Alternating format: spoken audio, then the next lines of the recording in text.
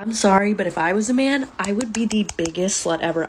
No, you would not, because this would be you. Here's a still image from your video, and here's you as a male. I would get the mullet haircut. As depicted here. I would get the slutty little mustache. Let's see if that helps. I would do the day in the life videos that start off in my boxers and I'm gonna stop you right there. She's imagining that if she was a man, she would be the kind of man that she looks at on her phone. Women of many qualities are always in demand, so they imagine if I was a man, I would be in demand. And then they think, how do I feel about men who are in my demand? And then they make up stories about how easy life would be. Life is not easy for this man. He's not getting any views on his boxer shorts day in the life story. oh my god, like they have it so easy and they do it every time. Remember, when they say they have it easy, they mean them, not you and me. Men have it so easy. Now, just apply that same principle to economics and the workforce. Men have it so easy. Not these ones, these men.